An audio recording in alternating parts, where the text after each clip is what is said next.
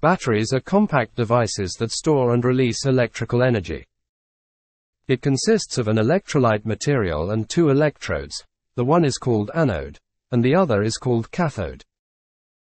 The electrical energy is produced as a result of a chemical reaction take place between electrodes and electrolyte material. At anode, zinc atoms oxidize to zinc ions, and as a result, two electrons are produced. These electrons start moving from anode to cathode, and reach the cathode side. At cathode, these two electrons are absorbed and copper ions reduces to copper metal. In this way, an electrical energy is produced. The battery will continue to produce electricity until the chemicals are depleted.